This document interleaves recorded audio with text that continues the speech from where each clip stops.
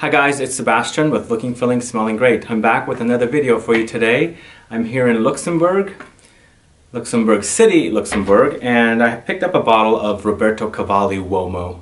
This right here. So we're going to go ahead and review this one. It's a brand new release, a brand new designer release. Also, if you stick around till the end of the video, I will be doing a giveaway of a 5 ml decant of Uomo. So please stay tuned.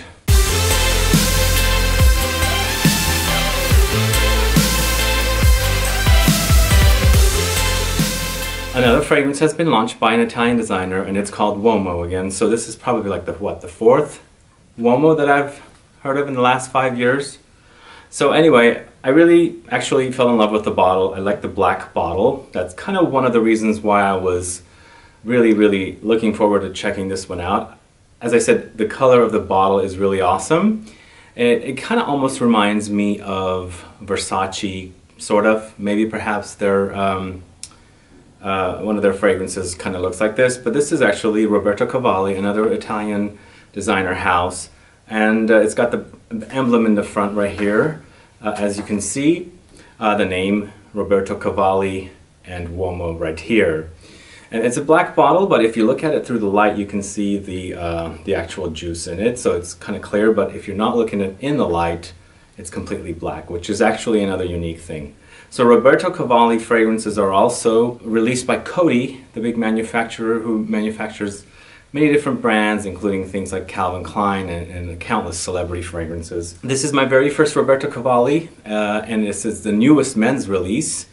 And again, I was really excited. The other thing that I was also excited about was the note of honey in this fragrance. So that got me really interested. Sure enough, what I smelled was actually pretty decent, so I picked up the bottle. So Roberto Cavalli Uomo launched in 2016, last year. It retails for 87 euros, suggested retail. I haven't seen any prices for the US, so I don't know if this officially got a release in the States, but it is available at discounters, and you can find it for about $60, somewhere around there.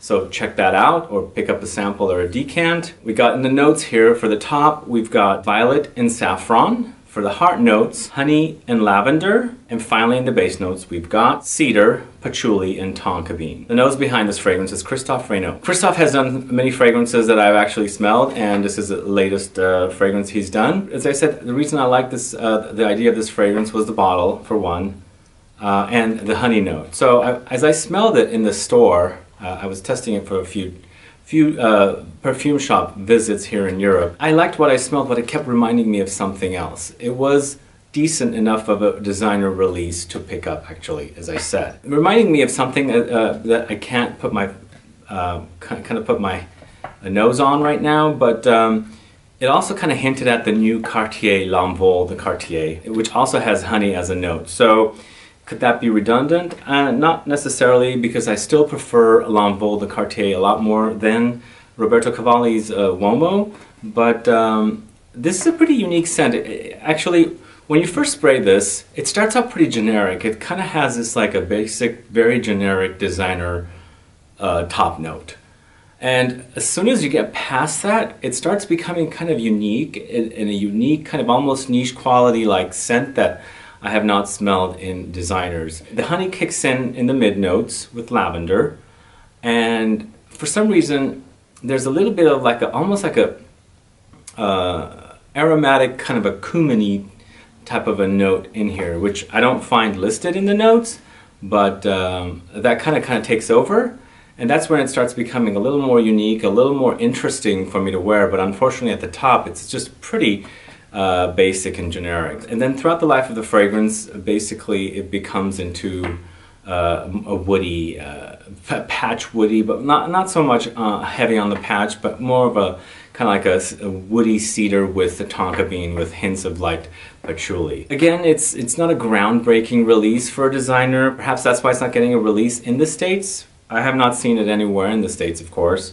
And in fact, come to think of it, I hadn't seen Salvatore Ferragamo in the States either, not in any of the stores that I've visited, but I think it is sold at the Salvatore Ferragamo boutique. But this one is actually completely missing. It's been a while since it's been out. It's been probably a good half a year, 6 months or so.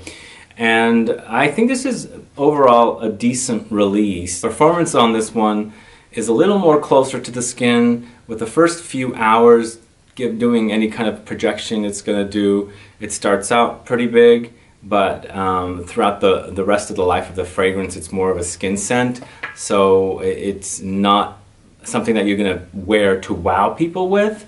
It's more of a softer scent, but then again that first initial blast at the top is what the big projection is going to happen. And then also for the performance of this one, for however long it lasts, for me it's very close to around 5.5 hours. I give or take, maybe pushing 6 hours, but it's not something that's lasting a really long time. So Roberto Cavalli's Uomo was launched in 2016, middle of 2016. It's an eau de toilette concentration. I wasn't able to find a retail price for the States, but it was 87. It's suggested retail 87 euros here in Europe. The nose behind the fragrance is Christophe Reynaud, and if you're looking for this one, it is available at discounters for around $50–60, but I picked it up here for 87 euros.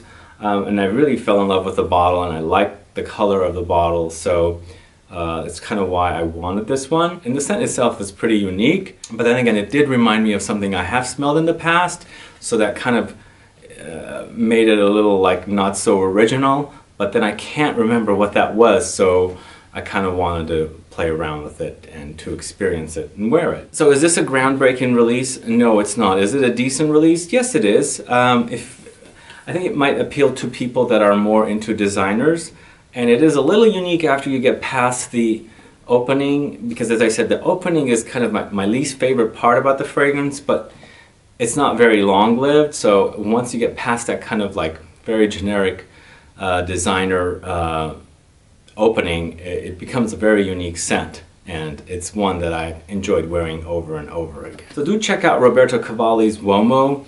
Hopefully it'll make it to the States. I'm not sure if it will.